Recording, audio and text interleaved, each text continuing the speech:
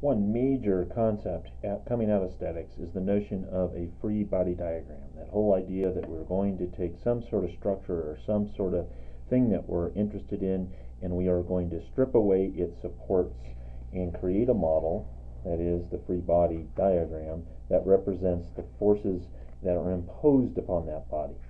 So we might start with this bike example, for instance, with the self-weight of the rider that has two contact points, the seat as well as the handlebar grips. And in addition here, we might have also a backward sliding action of the seat of the person on the saddle of the bike itself. Those would be, in some sense, most of the applied loads. One more, though, that would be common, of course, would be the foot force on the pedal, and predominantly the front pedal. There may be something going on in the rear pedal, but we'll focus on just what's happening here on the primary applied forces, so to speak.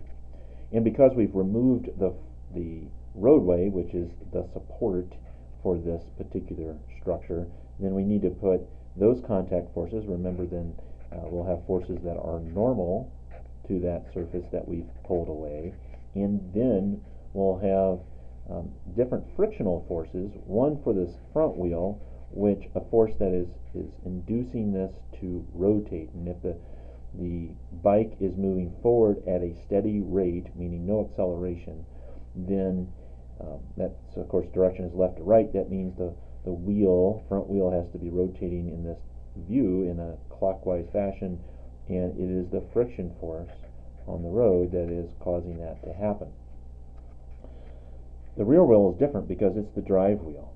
None of the forces that we have really shown on here actually propel the bike forward or keep it going at a steady rate, and it's the drive wheel and the friction from the drive wheel that, as in the friction of the drive wheel on the road, that creates that propelling force forward. And that oftentimes is not intuitive to folks. They think of the freely rotating wheel and that the friction that's causing it to rotate, that makes sense, but they forget about that, hey, in order for this to actually work, that you're putting the moment with this force applied to the front pedal, that creates a torque around the crankshaft, and the crankshaft's connected to the chain, and the chain is then trying to drive this rear wheel in a clockwise fashion. And since it's trying to drive it in a clockwise fashion, you have to have the friction down here that will resist that motion, and then that pushes it forward. Right? So big difference between the free wheel. The friction is causing the wheel to rotate in the front, whereas in the back it's all about that this friction is actually what is propelling the bike forward.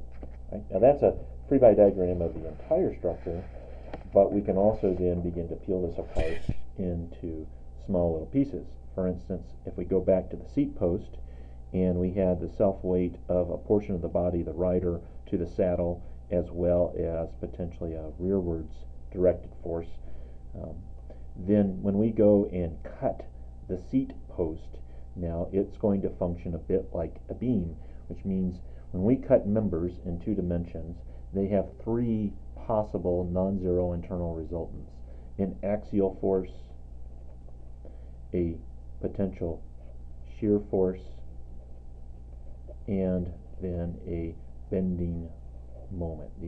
All 3 of these are internal forces to this structure, whereas the one that we were looking at before were all external, so to speak. These are now, we're exposing the internal forces in our structure.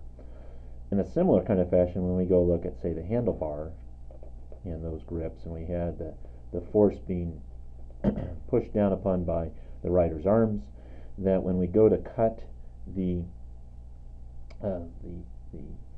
front post assembly, this little bracket that comes out, notice that this plane is now a vertical plane rather than being a cross-sectional plane. And that doesn't matter. It still means that we still have 3 internal resultants. We won't call them shear, axial, and bending moment in exactly the same kind of way anymore. Instead, we'll represent that as a normal force on that plane and some sort of a shear force on that plane. And then, yes, we will have a bending moment as well. But different axes. It's just that this normal force is no longer coinciding with the longitudinal axis of the cut piece, so it's no longer an axial force. And this shear force that's represented here is not exactly the same shear force as we had before in terms of the angle of it, but these two could be resolved if we wanted to into a line of action that are along the long axis of this bracket and the perpendicular axis of the bracket. So really they're the same thing. There sometimes is more convenient to represent it in this format as opposed to the other one, depending on how we're representing the applied forces on that particular object. And then there is the frame itself. Right? So before we get to the free body here, let's illustrate the part that we want to really get to, which is this part of the frame.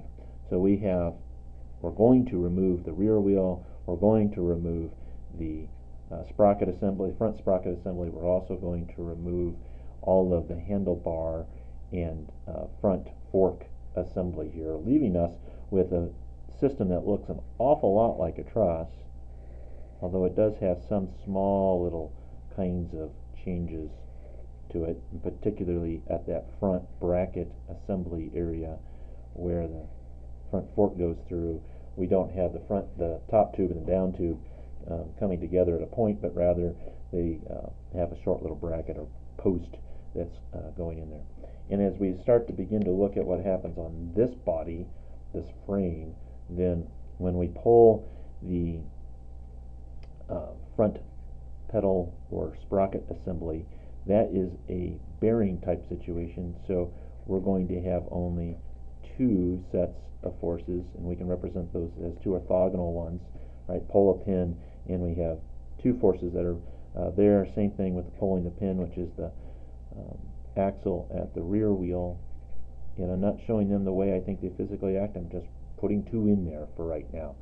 And at the seat post location on the frame, I'm going to take the opposite values of the internal forces because I happen to cut this at exactly the same kinds of place.